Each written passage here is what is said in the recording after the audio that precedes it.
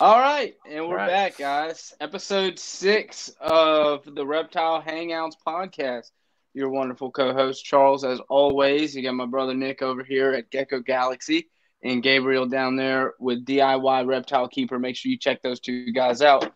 Here we are today. What's the USARK, Nick? What is that place? How's that work? USARK is it's quite interesting. So as always, I'm going to plug USARK. USARK is the only organization in the United States that is fighting for our rights to be able to keep these animals. There's constantly ever-changing legislation that they're fighting against to make it so that we have the right to keep the pets that we want to keep. So go to usark.org. There is a link down in the description if you cannot find it. And consider becoming a member. It's very inexpensive, for the price that you pay for a cup of coffee a day. If you go out for coffee, you can support the cause. Another What are you shout out doing that this I have. weekend? This weekend. Yes, that is my secondary Hey. shout out. He got me. So this weekend I'm vending a reptile expo, which a lot of us do. But I live in West Virginia, and I'm vending what I consider to be the premier expo in the state currently. It's the Tri-State Exotic Animal Expo, put on by my good friend Sean Alexander. And it is an excellent expo. So definitely check them out on Facebook. You'll be able to find the link for their Facebook down in the description also. So if you find yourself in the area at some point, or if you live in West Virginia, check out the Tri-State Exotic Animal Expo. All right, guys. So here we are. Episode 6, all things New Caledonian. That's what we're going to be talking about today. And just a quick little note, what is New Caledonia?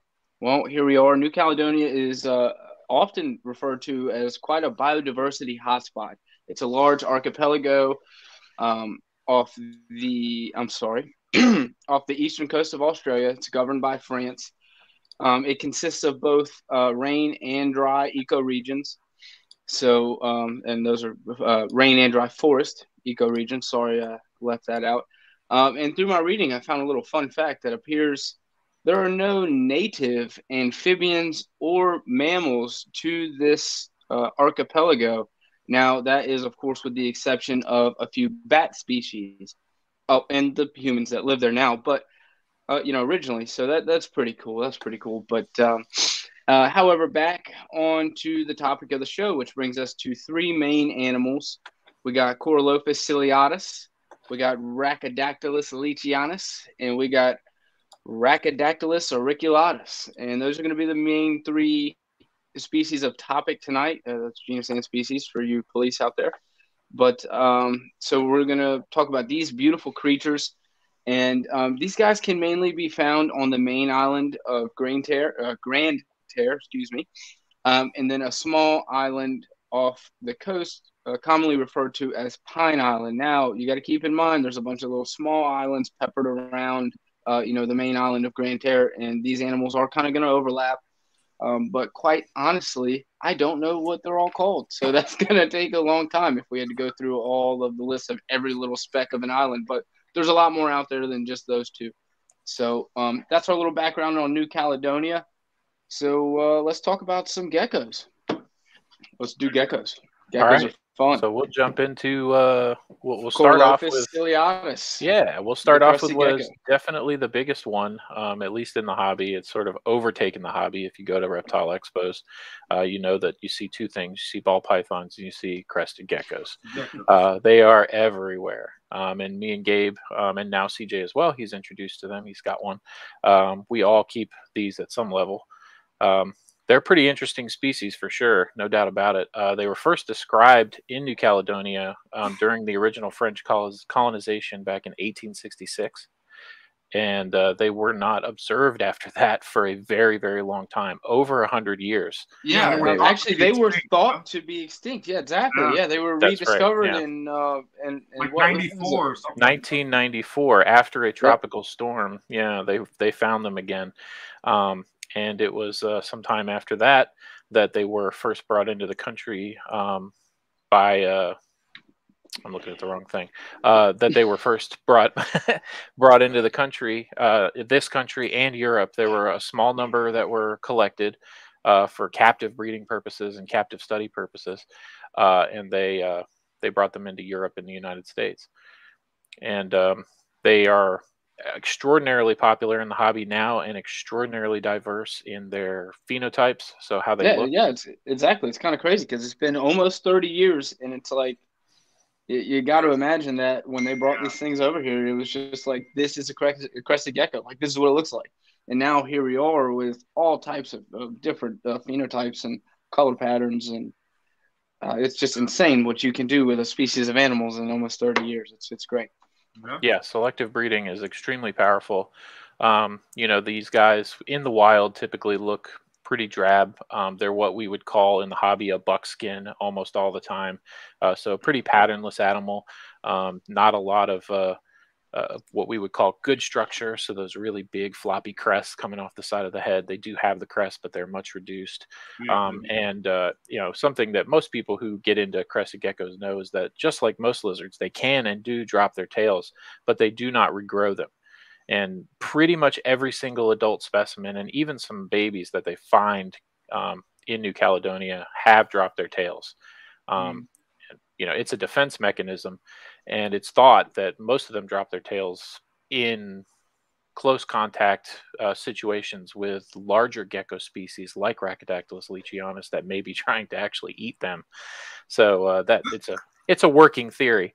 But yeah, the take home is, you know, in captivity they're spoiled, they don't get scared as much, so it's a lot easier to have them keep their tails. But yeah, I mean, pretty geckos, man. Yeah, and I mean, there's so many different what we call morphs. It's sort of a weird thing, you know. Most of the reptiles that we work with in the hobby, we have a very good understanding of the Mendelian genetics that go into it. So basically, you know, genotypes or traits that we can mix together, and then we have a really good idea of what we're going to get. With crested geckos, we do have some of that, and we're starting to get more information on it, but we have what we call a lot of polymorphism. So you can take, you know, a couple of geckos and breed them together that look somewhat the same, and you can get things that do not look the same. Totally sometimes. Different, yeah. So it is a little bit of a crapshoot sometimes, but there are some well understood morphs out there that are very popular in the hobby. We have things like the lily white that was produced by Lily Exotics in the UK. Lily white is super high demand even still, even though it's been out for several years. And that is what we call a incomplete dominant gene. So if you breed a lily white to any other crested gecko, roughly half of the babies will come out lily whites of varying degrees depending on the individuals that you bred together. And another interesting thing about that trait is you cannot do a super form. You can, but you shouldn't, because when you make a super lily, so you breed two lilies together, it's a fatal trait. So they either, one, don't hatch, or if they do, they die very shortly after hatching. Yeah, it's a lot like whatchamacallit, like the spider gene and ball pythons and stuff like that. And yeah, spiders typically go and survive, but they have neurological issues. Yeah, right. This one is like completely fatal. Gotcha. So there's, you know, a handful of other ones we have now. We have Xanthics, you know, which takes away all the yellow pigmentation. So you get basically a gray and black or gray and white animal, which is really cool. And there's some really good videos out there by a couple other breeders, as well as Pangea, that really go into explaining, you know, the full-on genetics and what we understand about them. I've been working with them now, pretty much dedicating myself to them for a few years, and I still don't even fully understand all of the actual genetics. I just try to pair up things that look like they would go good together most of the time. And I usually do pretty good with that. Yeah. What about you? Yeah, Gabe? I mean, because it's a visuals game. Same thing at the end of the day. What is it? I was just saying that's basically the same thing I do. I just try to, you know, pair up two things that look like kind of what I want, and then hopefully, you know, yeah, the babies come out looking like I want. You know, just, you know, after you've had, you know, a few babies hatch and stuff like that, you kind of know what you're gonna get. But until you do that first, you know, breeding or something like that, it's definitely a crapshoot. You just don't really know. At least from my experience. Yeah, I mean, and that's part of the fun of it. It's always kind of like Christmas morning when you go and you know, get that egg hatch from that pairing that you've never done before, and you're just, you know, fingers crossed, you're hoping that it's going to be what you want, or it's going to be even better than what you want, you know. And yeah, it's like I have some babies that come out with Dalmatian spots, and none of the parents have Dalmatian spots. Yeah. Yeah. So, Yeah, I think that Dalmatian trait is really floating around in the gene pool at large.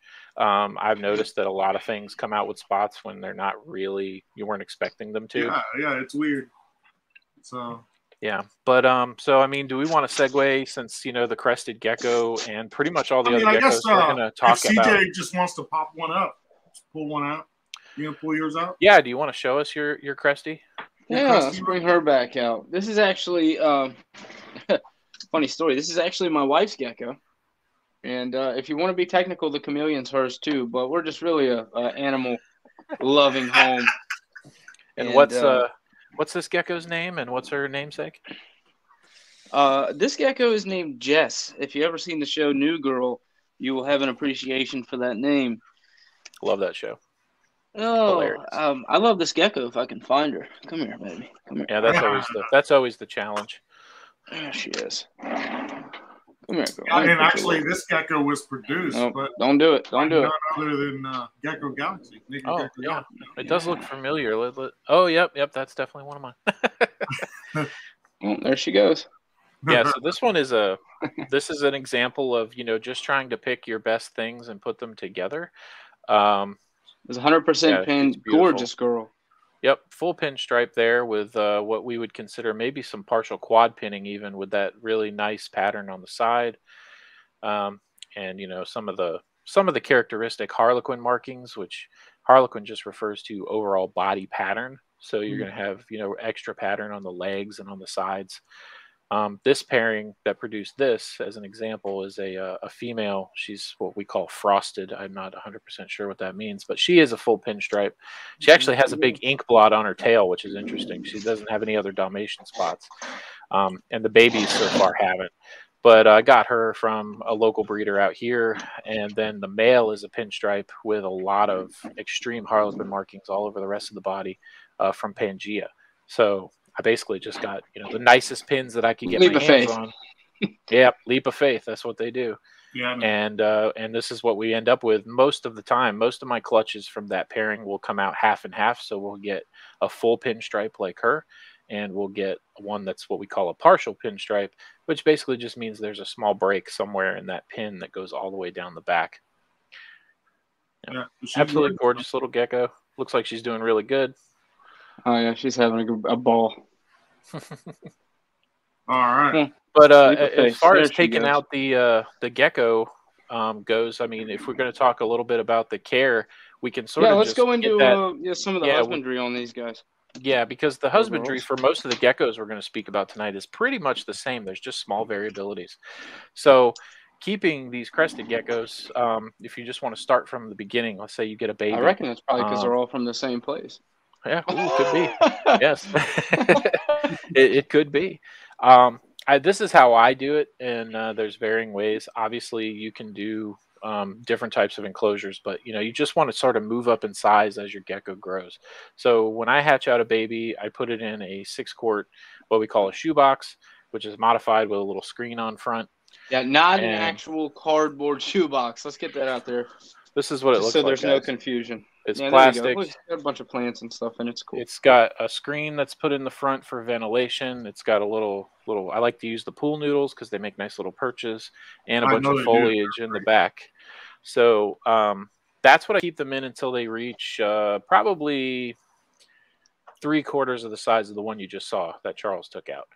Once they start getting about that big, I want to move them into something bigger, and I usually move them into about a 27-quart bin, which is taller. So these guys are what we call arboreal. That means they like to climb, obviously. So you want to give them more vertical space than floor space because they're going to spend most of their time up.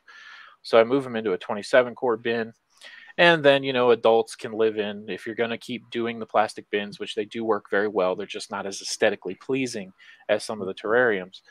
You want to do probably like a 56 or a 65-quart bin, depending on how much space you really want to give. Yeah, and you can also do things like exoterras. And, absolutely. I mean, there's tons of different just custom enclosures out there. Oh, yeah, there's options galore when it comes to it. You just want to make sure, that you're getting them the space that they need and that you're allowing for enough ventilation, but not so much ventilation that you don't get that humidity spike that you want every day. And we're achieving that in the traditional way most of the time. We're misting, with water once or twice a day at the very most. If you have a lot of ventilation, sometimes if you have a little ventilation, you can get away with misting every other day. Yep. And their diet is super easy too. When they're babies, they really like to take their bugs, and you should definitely give them bugs. I find that some of my adults, as they grow, they don't take the bugs as much. But yeah, they take bugs, and you want to do that once or twice a week. Obviously, dusting with calcium and vitamin powder as much as you can, and then they eat a formulated diet. There's a number of accepted ones out there. You have your Rapashi, you have your Pangea, you have the Zoomed. I've heard is pretty tried and true at this point. It's been out for a while, so those are good options. Yeah, there's a ton of options out there. Yeah. Oh, and yeah. big fat what were geckos. you telling me the other day with your calcium supplements? You need to watch out for potassium. You said phosphorus. What'd you say? Phosphorus. I don't know where that was always the thing. I would be willing to bet that most of our calcium supplements available on the market are phosphorus free now. But just be careful which one you buy. Honestly, the best one, in my opinion, and it's just my opinion, is the Reptile calcium with D3. And I would get that, and I would get the Reptile brand Herptovite, which is just a multivitamin as well. Yeah. And you said with D3 or without D3? With D3. You want the D3 because 9 times out of 10, that's the other thing we'll get into, and we've talked about this in many episodes, they're nocturnal animals. So most people, when they're keeping them, they're not keeping them with special, ultraviolet lighting. Yeah, with UV. You can keep them with UV, and there are many options available for like shade-dwelling animals, things that aren't going to get like 100% direct sunlight all day. And I think if you can do that, you definitely should. But if you're not, that calcium with the D3 allows them to absorb that calcium into their skeletal system properly, without having to manufacture their own vitamin D from UV exposure. And they won't get what we call metabolic bone disease, which is just an awful sort of, it's like the chronic wasting disease of reptiles. I mean, their bones get all floppy and deformed. Yeah, the old rubber bone. Out all the calcium out of their bone. Exactly. Yep. That's exactly it. Become brittle and crack, and I mean, it's horrible. Yeah, but they're an excellent choice for a starter reptile. Crested geckos are, I think, other than the fact that they're not extremely handleable. I mean, as you just saw, they do like to jump and everything like that, but they're not a super aggressive, and they're not dangerous in any way, obviously. But the ease of care, keep them at room temperature, honestly works really well. If your room temps are anywhere between like 73 and 78 even degrees at the most. Once you start getting above that 80 range, it gets a little funky. They don't really like to be that hot all the time. Yeah, I'll let mine get up to 80 with the room. Yeah. But it's only for a couple hours. And right. We're talking extended periods. You don't want to do it for extended periods. I keep my girl between like 71 to 74, 5-ish throughout the day, whatever the room gets to. And then she does see a dip in the high 60s at night. And that's just basically because I'm keeping her in this newly modified beginnings of a reptile room. And right now, this room was originally designated for the chameleons, and that's chameleon all day. Mid-ish 70s, and let it drop down into the 60s at night. Obviously, we're not talking low 60s or anything crazy like that. But 68, it's a good fare. It's a few degrees cooler than 70. 72, 74, that's kind of ideal during the day. So it actually works out really well for her. You can see she's extremely active when it's time for her to be active, and she's loving it. She's eating good. She's pooping good, so I'm assuming she's eating good. I never see any licks in my Pangea, but when you put a cricket in front of her, KD bar the door. She's gone. That's a very important thing to mention if we happen to get any viewers at some point that are new to this, and that's like the number one thing that I see for new crested gecko owners, especially if they buy a small young crested gecko, is they're always concerned that it's not eating. You have to take into account that the stomach in this animal is super tiny. So you can try to give it as small amount of food as you want, but almost any amount you give it is more than it can eat in a day and a half. so you're not going to see much. But that's a really good point. I highly recommend when you get a new gecko, do not put it on substrate right away. Put it on paper towel or some sort of a carpet, or reptile carpet or something like that, because it's very easy to monitor whether they're pooping that way. If you stick that thing right into like a bioactive enclosure, especially, all that poop's going to get eaten by all your microfauna, and you're never going to know. Yeah, but obviously there's other things to look for. Does it still look healthy? Does it look active? Does it have any, skin lesions? Check your leaves. Definitely check your leaves. Yeah, check your leaves. That seems to be where they go, because they're usually up and then I don't know, up, down, all that. Mine go right down the front glass. Yeah, you get that too. You do get that. Yeah, too. my chameleon has a spot. There's like one spot on like a little piece of wood I have under, I guess, her favorite perch point, and it's basically white. Got to clean it every day almost. Yep. All right. Yeah, so I mean, I didn't really do a step-by-step, but yeah, care is pretty easy. It's pretty basic. You're going to feed pretty much every other day some of that Pangea, a couple times a week, give them crickets, keep them at room temperature, make sure they have some kind of a light cycle so that they know it's daytime, and then the lights go off at night, and they know that that's the time to be active. Keep your handling to, I would say, not a bare minimum, but a minimum. A lot of people do handle their crested geckos. Hey, Dom. How you doing, Dom? Bud? Thanks for tuning in, brother. Yeah. And, just be careful with them. Obviously, anything can happen. If you have other animals, don't let them interact with those other animals. They can definitely jump and run up walls and up glass and things like that, so they can be lost easily. Yeah. Just, and they do be get careful. I will say, as they get older. I will say, as you're getting in to the hobby, especially if you're gonna, keep things that eat bugs, you'll probably see this. This will probably be a part of your life. Little cricket carrier keeper thing. I got a reflection here. It's got these little night tubes. You can easily dispense your crickets, all that good stuff. You have food and water. Don't do what I did, which is when I was setting up my chameleon, I had got the cage all set up, and I was just rating running back and forth, grabbing some stuff, setting lights up, whatever. And I had just, not thinking about it, sat this next to the cage. So I sat it down, and I go downstairs to go get my new fixtures, because I swapped her all out with new fixtures and bulbs and stuff.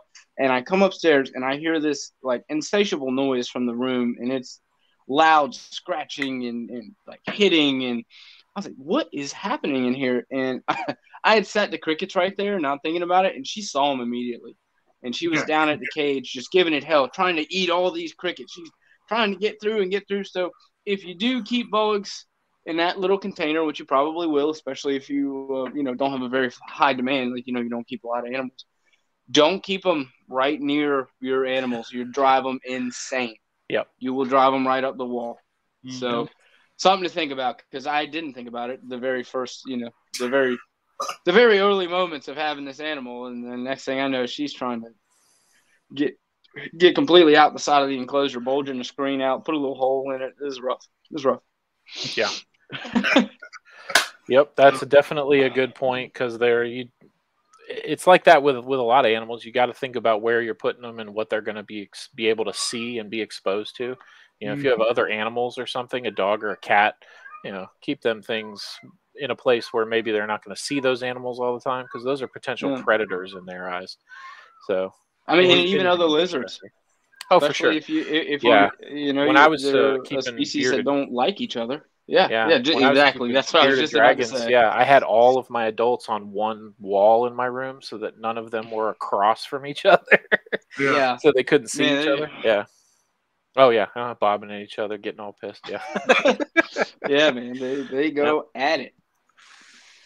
But I think that goes. I don't even know if that applies just to new Caledonian species. I think that applies to any kind of new keeper, really. But yeah, for sure. But yeah. So keeping on with the theme of New Caledonia, the wonderful place with all the wonderful animals.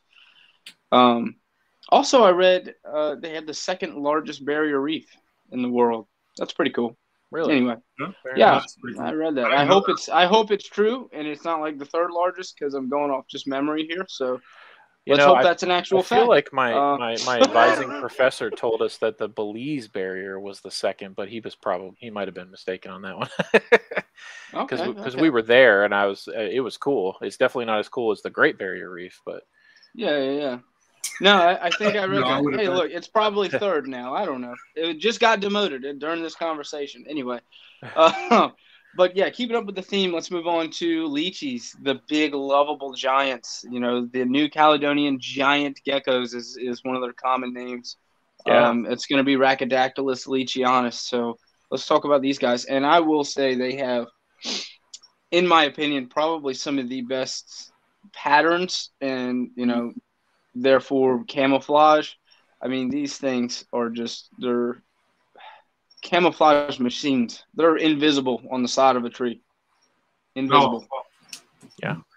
Yeah, Chihuahua's got that going on. Chihuahua's got that going too, yeah. Yeah, they got that going on, brother. Arguably, I would say Chihuahua is probably even more than leachies, but yeah, it's a close race. It's a close race. Oh, for sure. It depends on the tree too. If it happened to be sitting on a tree that's got the same colors, then the leachie might overtake the. Of course, like moss. Yeah, like moss. So who's gonna jump into the leachies? I don't know. Leachies is a species that I haven't actually had the pleasure of working with yet. Yeah, I have a very limited. That they're one of the largest.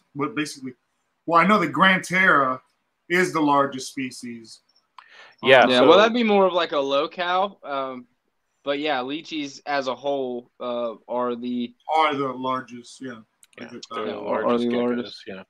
Yeah. The New Caledonian giant geckos is sort of it's an example of what we call island gigantism. In some cases, when islands are isolated like that, like New Caledonia is, it came off of the old continent of Gondwana, like 80 or 100 mil ago. I gotta cut you off. I had to check it. It was killing me. It was bugging me. It's the third largest barrier reef in the world after Belize. Oh, it is. Wow. Yeah. However, it's the longest in the world. Very cool. Yeah, one, and then 3 minus 1, you get second. So 2, it's in there somewhere. Y'all work it out. I was close. I dig it. I would love to dive it. That would be awesome. Yeah, I was close. I was like 1 off. So yeah, well, whatever. But yeah, continue with what you were saying. Sorry, that was bugging. So when New Caledonia is a small archipelago that broke off of the old continent of Gondwana like 80 or 100 million years ago, and when that happens and you get these isolated patches of animals and plants, you get a couple of things going on. You can get sometimes this gigantism like we see in these geckos, a particular line of these geckos that may have started out much smaller, found themselves with an excellent niche to be able to get really large. And so that's what we see with the leachianus. We also see some incredible preservation of species of flora there too that get preserved that don't exist anywhere else, which is interesting. But yeah, like you said, the Grand Terres in general are the larger of the locales. That's going to be your main or prime island locales, I've heard them called. Yeah. So yeah, that's going to be your main island locale. And I did some looking because I honestly don't know a ton about all the locales. We go to these shows, we see these things, and there's so many different ones, and we don't know. Yeah, them well, that's all. what I was saying. About the beginning of this peppered, just a little tiny pepper, it's just all over the place. Yeah, there are around 6 different types according to what I found, and there are 6 different locales. Or sometimes we call them ecotypes. So these are just slight differences in the appearances of these geckos based on what isolated pocket population they're in and what the habitat is like there. Yeah, exactly. How they've adapted to that specific habitat. Right. Yeah, so there's several of those. Some of the ones you may have heard if you looked into leachies are like the Yate, the Mount Kogis or Kogis, maybe. I've heard it pronounced both ways. And then there are various captive lines of the Mount Kogis that are all different because they've been selectively bred for so many generations within a particular collection, of these different breeders. So we find that as well. But yeah, with the Grand Terre ecotypes or locales being the largest, we get the insular island forms. which are the ones that are found on Pine Island, and then the smaller insular islands that are around Pine Island. And there are several of those as well. Looks like around 7 or so. So, you know, and they all basically have names. So they're the sort of French names that were given to the islands, and then they usually have an island code that's just a letter.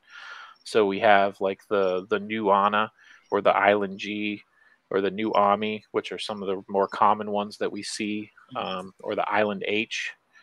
We have the Moro, or Island E. And then there are several other ones, including just Pine Island, ones that are found on the main part of Pine Island. Yeah.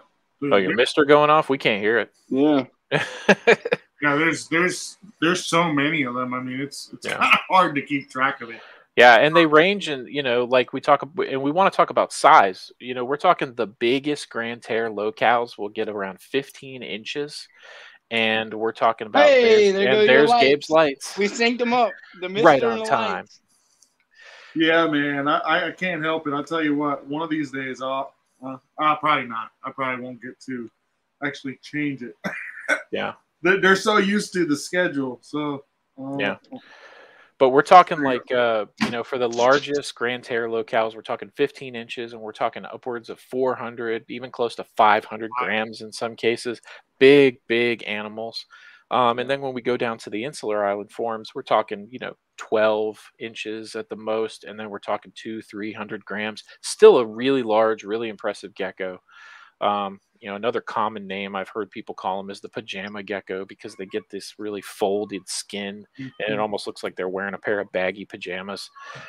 They even have a little fold right at the base of their tail, which makes it kind of look like their tail is a regrow tail, but it's usually not. Most of the time, they're not losing their tail. So, yeah, they're really cool. And, you know, like we said in the beginning, the care for them is extremely similar, if not exactly the same, to a crested gecko, except you're just scaling everything up. Yeah. Yeah, they're bigger. I mean, they need more space. Your enclosure size or food amount. With leachianas, you know, they tend to, you know, lay their eggs and stuff inside hollows. Right. And they basically live inside tree hollows. So that's why when you care for them and you have them set up, you want to have like a lot of like cork bark and things like that for them to hide in. Yep. So they feel comfortable. Yeah, for sure. And you know, everything, like I said, everything's just scaled up. Bigger enclosures, obviously when they're large, you know, and adults, they need bigger enclosures. They eat more food by a huge order of magnitude. You know, we were just talking about the fact that a baby crested gecko, you can't even tell if it's eating. Most of the time, from what I hear, a well-started baby leachianus will eat, you know, if you give it a half-ounce cup, they're about that big, size of a 50-cent piece or so, and you fill it up, you know, 1/4 of the way, they'll eat all that food. And then when they're adults, you feed them out of a 2-ounce cup, which is like 3 times the size, and you fill it up to the brim, and they'll eat all that food. They eat a lot. Yeah. Gargoyles are the same way, at least mine. In my experience as well, gargoyles eat a lot more food as babies and even as adults than any of my crested geckos. They clear the bowl, man. They do, yes. Yeah. But yeah, so you mentioned earlier. Sorry, yeah, no, you mentioned earlier chihuahuas when we were talking about leachies. Chihuahuas are arguably, I mean, very similar.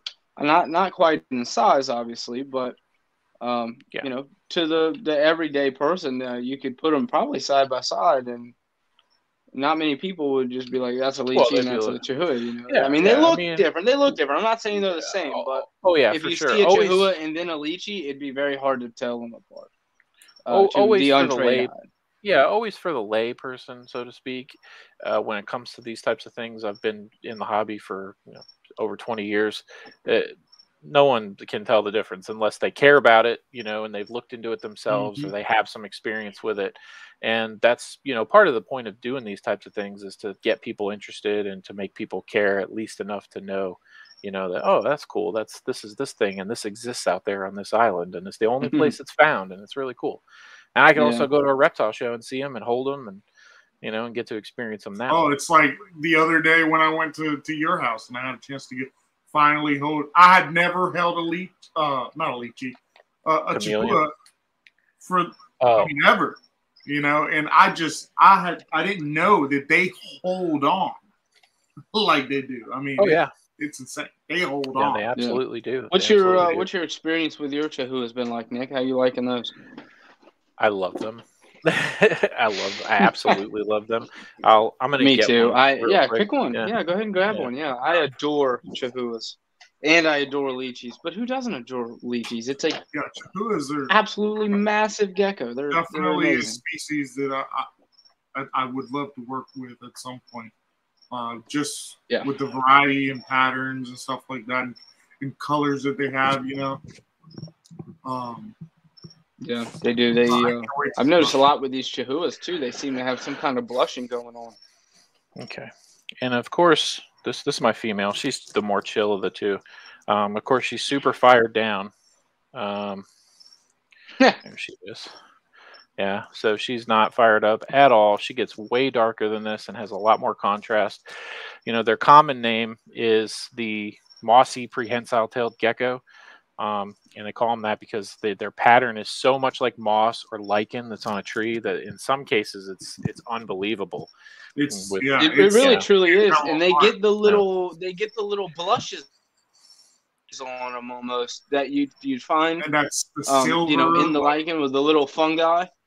Yeah, and, you know, they get that little kind of pinky blush on them. Oh man, it's incredible. Right. It's incredible. And then the prehensile tail. And why do they call them prehensile tailed? There's the they literally wrap their tail around. Am I breaking up, guys? You're not. Tail. And okay, I lost you for about 30 seconds. Am I back? Yeah. Okay, good. Yeah, I'm hardwired in. Oh yeah, you're back. Okay. No, it's your whole screen was frozen, not your audio. Well, I'm hardwired into the internet tonight, so there she goes. Leap of faith. They all do that. That's a New Caledonian thing, apparently. But it is. Leap of faith. Anyways, so what's the difference, you know, between these guys versus, like he was talking about, a leachie? Well, if I had a leachie to show you, I would do it. But they are, you know, really just different all around. The most similar part, in my opinion, if you're going to look really close at the face like that, like if you just took a close-up of this one's face and you showed it to somebody who hasn't looked at a bunch of them, you might be able to confuse it for a leachie. But pretty much every other part of them is a little bit different. These guys, she's chunky, but they generally don't have the kind of folds in their skin quite as much as a leachie does. They're a little bit more slender-bodied. They don't get as big as leachies, but they do get much bigger than crested geckos or even gargoyle geckos. There's that little thing I was talking about right there, that little sort of fold right at the base of the tail. They do have a little bit of that going on, just like a leachie. But mostly what you're looking at is just the build of them is different. Yeah, so, they're just more lanky. They're a little bit more lanky. Like I said, she's kind of a chonk. She loves to eat. Yes, she is a chonk. Huh? Yeah, so I don't know what she's sitting at, but she's got to be in the mid-60s probably as far as her grams goes. And she's still got a whole nother year to mature before I can breed her. My male is ready. And it's worth talking about. These are the ones that I have currently. I just have a single pair. There's two main sort of locales and types for Chihuahuas. We have the mainland, or the ones that are found on Grand Terre, and we have the Pine Islands, which are obviously found on Pine Island or Isle de Pines. Mine that I have were sold to me as Pine Island. I do believe that they definitely have Pine Island lineage. They are not they don't express as much of the phenotypic traits that the really high quality Pine Islands show. So what you tend to get with the Pine Islands is you get that really sort of true to life lichen look. Like it almost literally looks like there's lichen growing on them. And they get what we call a white collar. So there's literally like a splotch of white that looks like white or off-white lichen that's growing on the back, that looks like it's growing on the back of their neck. Now, my male has a very light collar. She doesn't really have a collar at all, but she does get way more high contrast than this when she's fired up. Other subtle differences include just the overall build, length of the snout, things like that.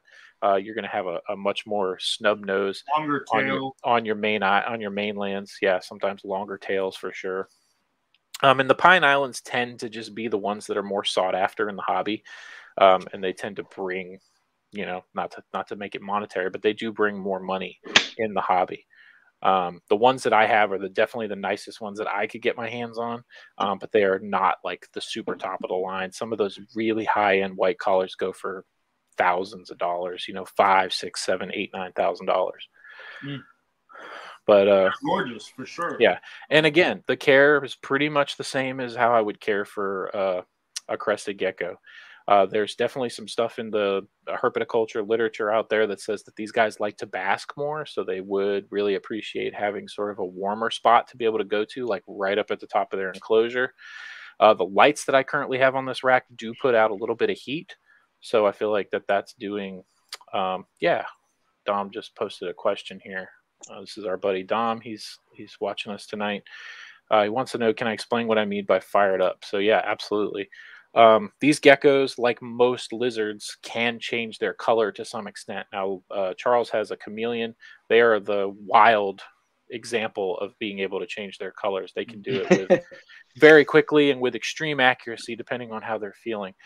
Most other lizards will just sort of change from light to dark, depending on either their mood or whether they're basking and trying to absorb more heat from that source. These guys basically do that.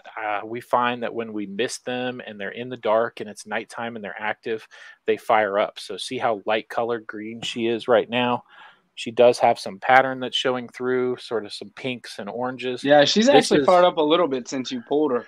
She will, because I have her out, and that's enough to sort of spike that a little bit. If I wanted to really fire her up, I would put her in one of those shoe boxes and just with a paper towel and just mist her a little bit, and then leave her in the dark for like 15 minutes, and she would be super duper dark. All these pinks would be more pronounced. All the greens would be super dark green, and she even gets some really nice like mahogany browns on her too. So yeah, that's basically so what we're talking about mainly like a change in pigment. Now I will say, now while these animals don't really change their pattern, honestly, kind of like you said before, with the chameleons being the extreme side of fired up, I actually do notice pattern changes on this girl, but that's completely beside the point. Yeah. With especially New Caledonian species of geckos, I notice that when they do fire up and they do, adapt to darker pigments and stuff like that, their patterns seem to express some more, if that makes sense. So you could hold a gecko, like you could hold a chahua and be like, this is a very airbrush kind of bland green animal, and then it fires up and it looks like moss on a rock. Yeah, they almost look like you can see there's a pattern in there, and then there's different colors and there's shapes, and the way it articulates on the bodies is a lot different. So I will say that even though firing up doesn't necessarily change the pattern, it can definitely intensify it, I believe. It does, yeah, 100%. And Dom has a follow-up question. So they fire up more in the dark opposed to the light with the cresty. No, they really all these species that we're talking about tonight seem to fire up more in the dark. And usually after a good mist, when that humidity is spiked, that seems to really get them in the mood to be fired up. Because they're all basically species of nocturnal geckos. Exactly. Exactly. They're active at night, so they normally fire up mostly at night. During the day, if you go and disturb one of the leaf or something like that. It looks like we completely lost Charles. So hopefully he'll be able to get back in. But the thing being too is there's a lot of other variables that may or may not go into this, and they can be, investigated. And they might have been investigated. I just haven't read the research. Okay, he's back. Let's add him in. There you are. What happened, bub? I don't know, man. It froze up, and my little internet thing dropped to 0. So. Oh, I gotcha. Maybe I'm in the complete opposite corner of the house from the router, so maybe it's just not working well tonight. I don't know. Yeah. But anyway, you got to think, because they're nocturnal, they're active at night, they're looking for food. They're not just looking for food, they're also looking for mates. They're also interacting with each other in the limited ways that they do. So these could very well be visual signals for these animals as well. Mm-hmm. So, and during the day when they're asleep, they just want to look like a blob of nothing on a tree or in a tree hollow so that they don't get eaten by something. So there's a lot of factors that can go into, why or why not a gecko is fired up. Sorry, on this. I hear geckos jumping. Oh yeah, yeah, that's a normal thing. Yeah. On the subject of chihuahuas and leachies together, and their slight differences from crested geckos being the staple of the industry. These guys, I know that they like to eat more bugs, so I offer them Pangea every other day, just like I do all my other geckos. But I find they don't eat very much of it. They'll usually eat just a little bit of it, and then every couple of days they get a nice big bug meal, whether it be some superworms or some dubias or some crickets, and they love that. So that's a main difference between the chihuahuas and the cresteds for sure, is the diet. And then when you want to talk about potentially breeding them, both leachies and chihuahuas have their drawbacks. They're not as simple as crested geckos or gargoyle geckos. You can't just toss them together and things go wonderfully, and then you get eggs a month down the road and we're all good. It's almost like mated pairs, right? Yeah. I have a pair. They've never been together, and there's every chance that at some point when I do go to pair them up that they could fight, and really mess each other up. So it's always sort of a, it's sort of a crossed. Yeah, exactly.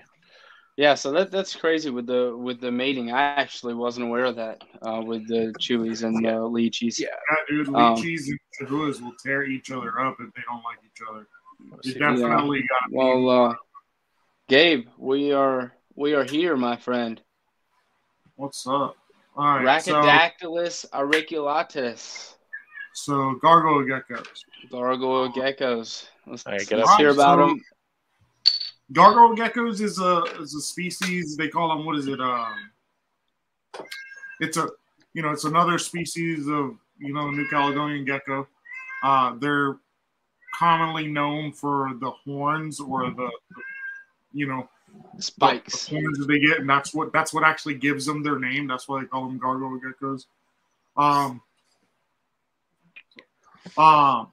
They're slightly, I would say it's a species that gets slightly bigger than a crested gecko, at least from my experience. They tend to be a little heavier bodied than from what you would see on a crested. On average. There's a cresty here and there that are bigger, but yeah. Yeah. Well, they are in the Rhacodactylus genus. So that's the New Caledonian giant genus right there. Yeah.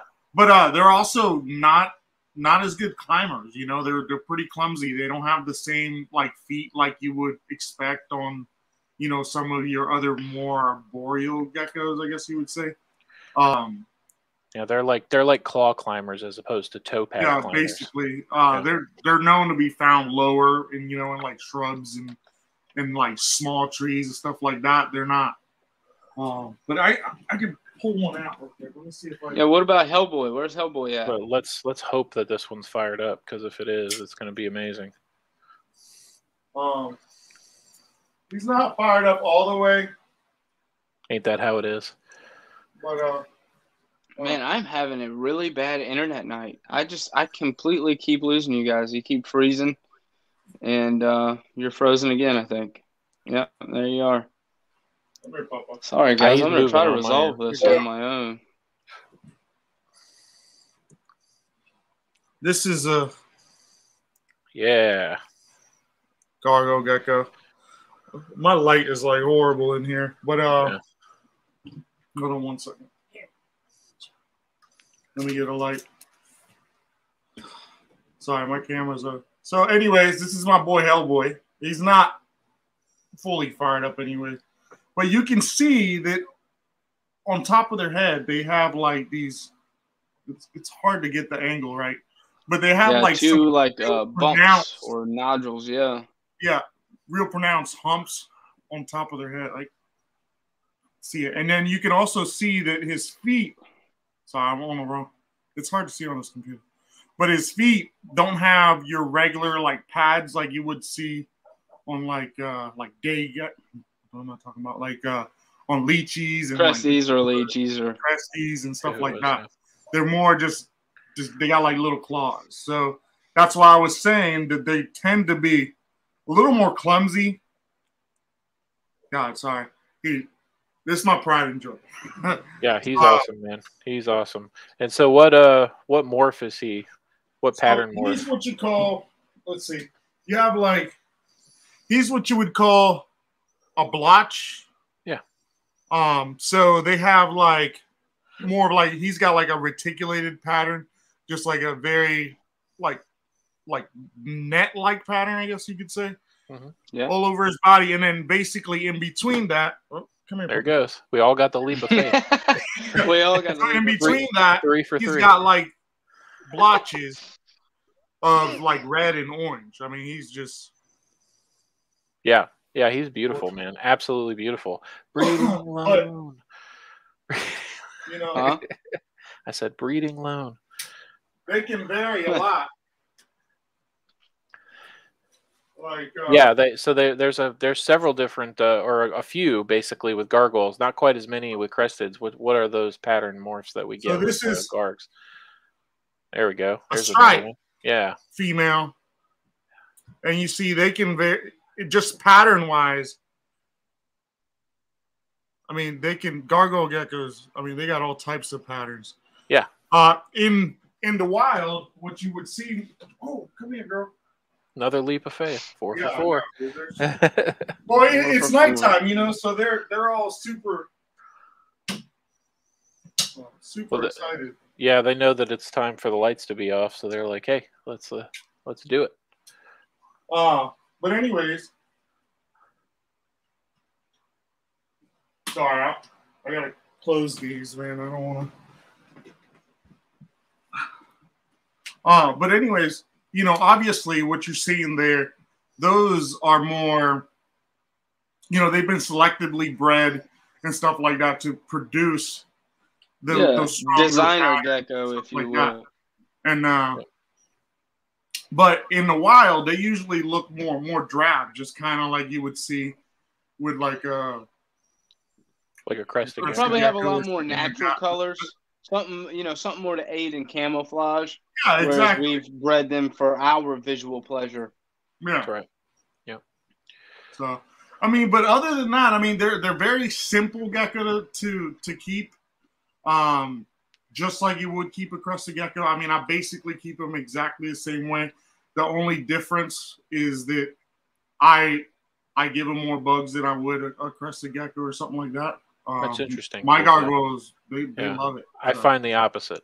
Really? All the way across the board. I've had one gargoyle in my collection. She's still in my collection. She's one of my main breeders. She ate bugs when I first purchased her for a while, and then she just completely lost all interest. And every single baby that I've produced in the last 2 seasons has not once eaten a bug. They won't do it. But they eat a lot of Pangea. A lot. Yeah, dude, I give mine crickets just once a week, and then Pangea, you know, every like 2 days. Well, my girl does. I won't take credit for that. Right? Yeah, Carrie's the one who handles that. Yeah. And talking about the feeding, you just brought up a memory, and I don't remember. Maybe I'm misremembering. I don't know, Nick, but I believe I've heard both of you say that you can actually sort of mix up a little calcium supplement, and you know sometimes these geckos will actually lap up the mixed calcium supplement. Is that a thing? It's a thing with some geckos. I don't really know. Like leopards or fat tails. I've never done it for any of my new Caledonians. I usually, even though the diets are balanced and they have a good calcium level, especially if you're using some of the growth and breeder formula mixed in there, I will usually once or twice a week at the very most, I'll use a liquid calcium supplement mixed in my whole batch of food. Just to sort of up that calcium a little bit. You know, and during the breeding season, it helps my females, and it just, you know, helps everybody across the board. But I've never tried to put a bowl of calcium in for a new Caledonian. I don't know whether they would do that, to be honest. I don't know, man. I've noticed in mine actually don't like it when I put calcium on their crickets. It's weird. Oh, yeah. Fun fact. Yeah. I've noticed that when I dust my crickets for my chameleon, if I dust them too heavily, it seems like she can't get them. Her tongue doesn't stick. The powder goes all over her tongue, and then she just retracts her tongue and knocks a damn cricket on my floor or roach. I'm still working on the dubia roaches. She knocked that son of a gun out of the tweezers earlier. It didn't have any supplement on it. I reckon she just missed or something. I don't really know, but knocked it right out, and it started scurrying across the floor. Yeah. I had a You'll moment. be okay. I You'll might keep have it warm screamed. enough in I your might house have for you. screamed. No, I didn't scream, but yeah, I didn't scream. But man, it was close. I'm not a big roach person. I don't know. Yeah, no, me neither. It might take a little time for me to nope. warm up to these little And you will things. just because you have these animals now. It becomes a you necessity. ain't got a choice. Yeah. No, I got to be strong for my wife. That's what it is, because these are her reptiles, and she's like, "How are you feeding the chameleon by hand?" I was like, "I'm just holding the cricket." She's like, "How'd you grab the cricket?" And I'm With my thinking to myself, fingers? I barely grabbed the cricket, and I tell her, "It's just a cricket. It's not going to hurt you." And I'm thinking to myself, "Yeah, I was shaking like a leaf trying to grab this stupid cricket, little thing." My bug. Yeah. I don't know what it is. I'm not a my bug roach person. phobia used to extend to crickets, but our dad had the bait shop before I ever worked at a pet store, and we sold crickets for fish bait, and that was where I got over it because we had them in the same kind of thing that we did at the pet store, and now I could just stick my hand in a whole vat full of thousands of crickets and let them jump all over me. It wouldn't be a problem, but one roach, I give that thing a wide berth. Make sure I got some nice and long honestly, tongs. if I'm being truthful and not so anecdotal, the crickets don't bother me as much as the roaches do. Just something different about it. I'm all right with crickets. Every now and then, a really big cricket will make a quick move, and I'm like, player, calm down. Yeah. But most of the time, I'm good with crickets. Most of the time, come on, man, I'm you're good way with bigger crickets. than I know, right? I could take a cricket, but favorite sometimes, podcast moment. Thank you, Caitlin. That's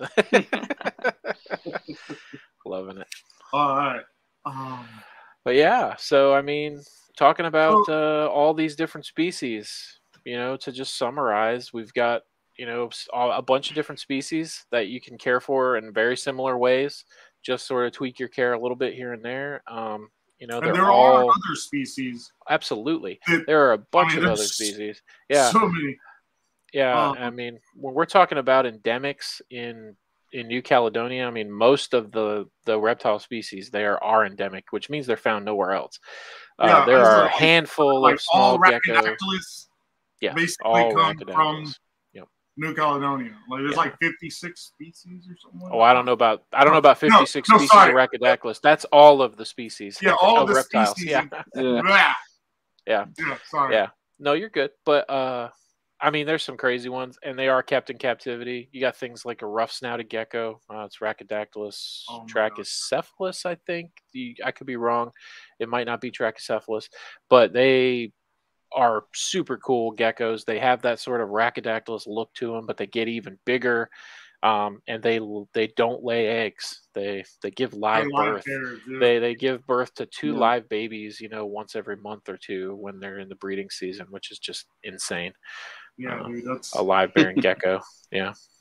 And then you got your chameleon geckos, your Urodactylodes. They're really gaining in popularity in the hobby. Really small little geckos, usually on about 4 or 5 inches tops, but really cool. Big sort of outline scales that almost make it look like they have like crocodilian like scutes on them. They do. Definitely a weird little gecko. I mean, and that's another species. You take care of them just like you do a crested gecko. And they're very, very handleable. So yes, New Caledonia. Yeah, maybe we should workshop that. Throwing that onto a thumbnail. Those are cool. Yeah. There's one on our thumbnail. Yeah. No, there's not. Yes, there is. Neither of you have seen it, but it's there. It's not that little. No, it's not. Yes, it is. Is it really? In case our viewers couldn't tell, I usually do the thumbnails, and neither of these two saw that there was a chameleon gecko on the thumbnail this time, but it's there. I promise. It is there. My thumbnail game is evolving. Okay, I do my very best. I feel like I do pretty good. No, I see it. Bro, you killed it. It's there. I couldn't make it out. I see it though. It is darker. I needed a picture that already had a nice dark background, so I'm still getting better at cutting things out of their backgrounds. So yeah. No, man, you did great, bro. Yeah, credit to National Geographic for that one. That's a good photo. Yeah. Hey, also credit to our good friend over at Supreme Gecko, Wally Kern, because I realized y'all had a little bit of a thumbnail workshop the other day. Yeah, for sure.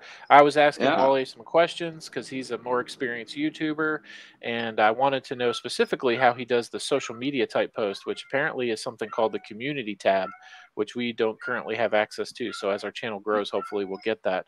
But he We will invited me get that. into yes, he invited me into a stream with him, just a private stream where he sort of showed me how he goes about doing his thumbnails, which was really nice. Wally's just really a super nice guy. absolutely Yeah. super. If you haven't checked it out yet, 12 Supreme Days of Christmas are Christmas. going on right now. He's Yep. streaming Mondays, Wednesdays, And Monday, Fridays. Wednesdays, and Fridays. Except At for the 9. last week is going to be Monday, Tuesday, Wednesday, right? I don't know. I believe. I can't. No, I yeah, you believe could be that's what right. it says. You could be right. And but the time is 8 Central, 8 p.m. Central time is when he does. So 9 Eastern, if you're on the Eastern time zone like we are.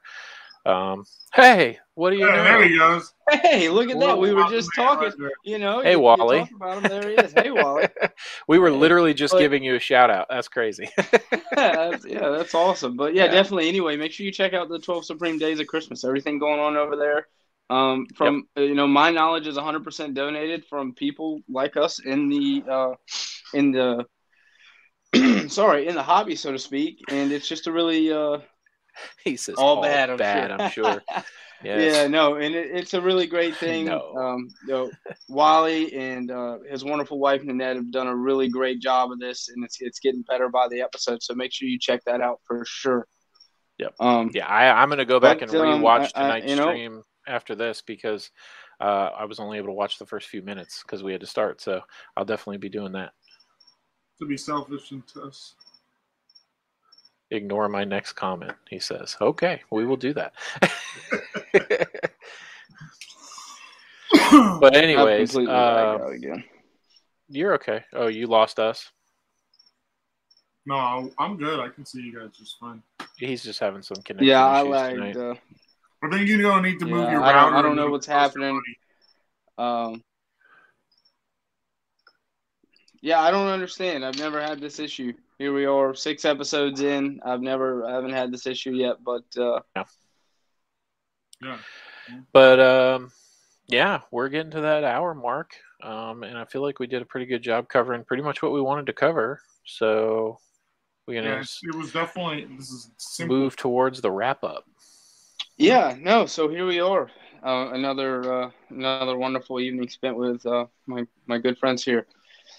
That's everything New Caledonian, guys. If we didn't elaborate on something you wanted to hear about or you would like to know more, once again, please don't be afraid to comment and let us know. Let us be your research outlet. If you can't find something, we can definitely do our best to help you out with it. And make sure you like and subscribe to the channel. We need every bit we can get. We do have some really great friends in the industry, namely being Wally.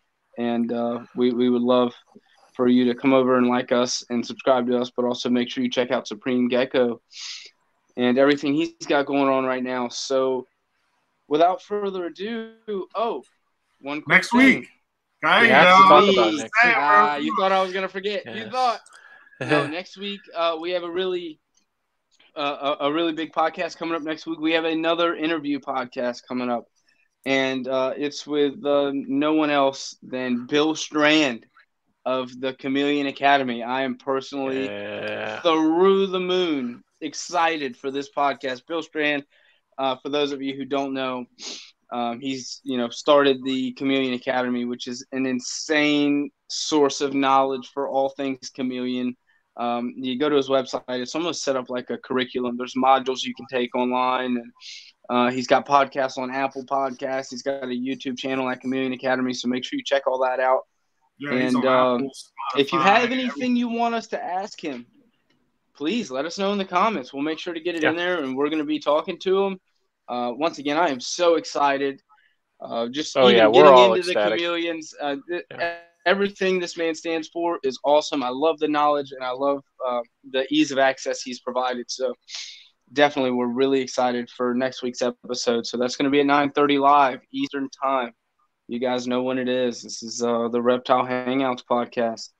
And once again, we're hanging out. You're hanging out. This is Reptile Hangouts, guys. Have a wonderful weekend. We will definitely see you next week. All right. Thanks, everybody. See ya. See you next time.